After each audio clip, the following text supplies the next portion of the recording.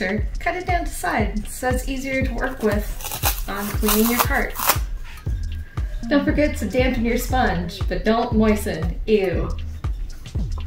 Use your dampened magic eraser and lightly go over the Sharpie. It's going to take a few swipes, it'll start melting right away. But don't be too crazy, this is light sandpaper and it will take off the texture of the cart if you're not careful. And just like that, the Sharpie's gone. Now it's nice and clean. Wait a minute, this isn't an RPG. Straight in the garbage with you.